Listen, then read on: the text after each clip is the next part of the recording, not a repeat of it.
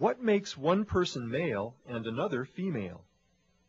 The answer is in the chromosomes. Each cell in the human body has 23 pairs of chromosomes.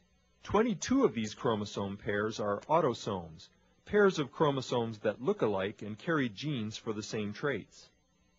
Sex is determined by the 23rd pair of chromosomes, called the sex chromosomes. Females have 2 matching X chromosomes, whereas males have 1 X chromosome and 1 much smaller Y chromosome. When eggs or sperm are formed, the chromosomes are divided up.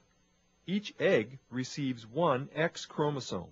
Half of the sperm receive 1 X chromosome, and half receive 1 Y chromosome. The sex of the offspring is determined when an egg is fertilized. If the egg is fertilized by a sperm that is carrying an X chromosome, the offspring will have 2 X chromosomes and be female.